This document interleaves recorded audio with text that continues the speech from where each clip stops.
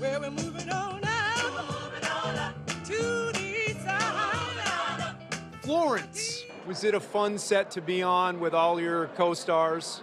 Yes, yeah. Especially Sherman, because he's shy in real life. Really? Oh, yeah, but when the camera comes... Now, wait a minute, chump. Sit down. And don't call my man a chump. Now, look here, chump. This is it, this is it. This is life, the one you get. So go and have a ball. Julie, You know, I was 16. Oh, this is a dream come true. stars of classic television and movies are all in one place this weekend to meet and greet fans and celebrate the networks that carry much of this historic entertainment. It's the Hollywood Show Gala and Convention at the Marriott Convention Center in Burbank.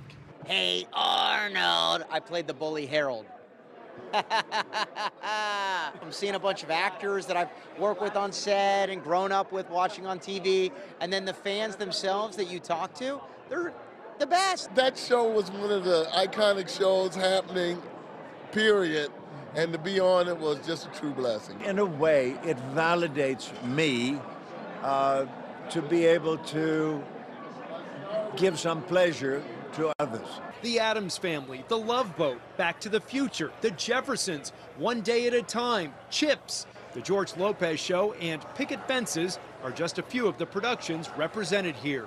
Rare pictures, behind-the-scenes stories, and countless pieces of memorabilia are up for grabs and part of the experience. On One Day at a Time, we represented a very underrepresented huge portion of the population, which were single mothers. And in 1975, it was still pretty, oh, no, we don't want to talk, don't look, no, no. One day at a time. The Hollywood Show continues tomorrow, 10 a.m. to 6 p.m., and tickets are only $25.